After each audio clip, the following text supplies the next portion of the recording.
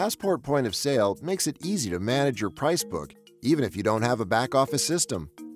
For example, if an item isn't scanning correctly, a manager may need to change the price or add an item. With the proper security permissions, a store manager can add, change, and search the item maintenance file and fix the problem. Start at the manager's workstation and select Pricing, then Item.